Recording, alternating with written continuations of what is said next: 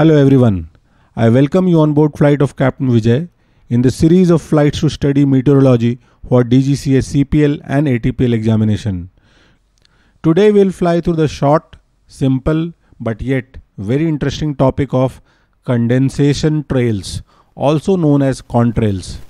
In this video, we will learn about when, how and why contrails are formed in the atmosphere behind a commercial jet aeroplane, and also get to know as to what is Mintra level, Drytra level, Maxtra level and what are Distrails. So fasten your seat belts as we are ready for takeoff. I am very sure that every one of us in our lifetime has seen a long white condensation trail behind commercial jet aeroplanes flying very high in the sky, and many a times these trails are seen tens of kilometers behind the aeroplane, and the trails continued to be seen for a fairly long duration of time. They are known as condensation trails, or in short, contrails. As the name suggests, it is formed due to condensation of water vapor exhausted from jet engine to liquid form due to saturation of air.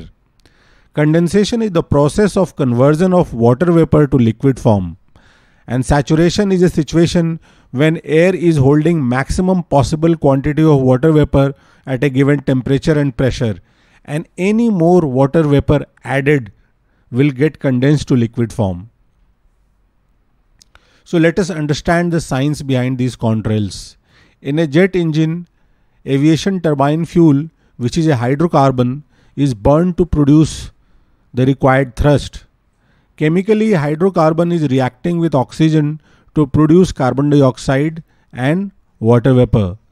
This water vapor and carbon dioxide as well as heat is exhausted in the atmosphere from the exhaust of the jet engine.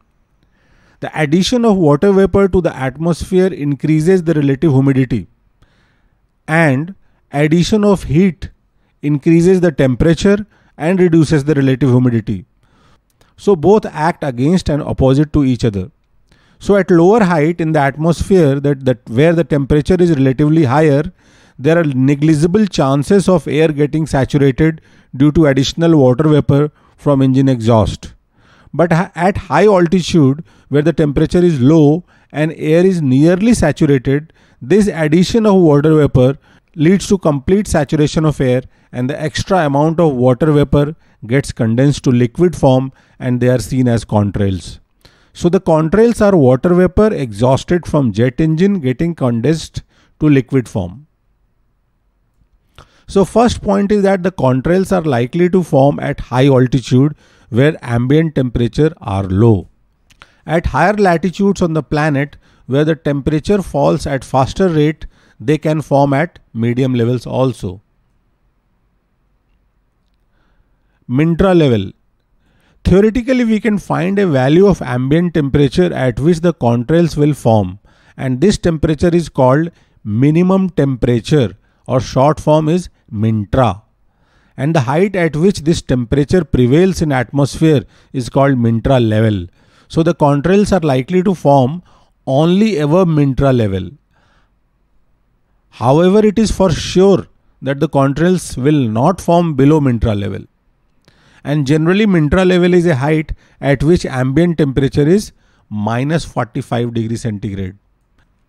Next is Drytra level. Drytra level is a level which is approximately 2 km above Mintra level, above which the contrails will form irrespective of humidity level in the atmosphere. The water vapor from the exhaust itself is sufficient to saturate the air and condensation to take place. So the contrails are bound to form above Drytra level. And the last is Maxtra level. As we know that there is a limit to which the temperature drops in the troposphere, and that is minus 56.5 degree at 36090 feet. If you have read the definition of International Standard Atmosphere, you would have read this figure.